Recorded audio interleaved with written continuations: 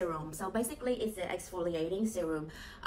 But the thing with this product is, for me, it's very light. It's the serums, I put this one like after I put like toner, but like funny thing is I always have breakout when I use this.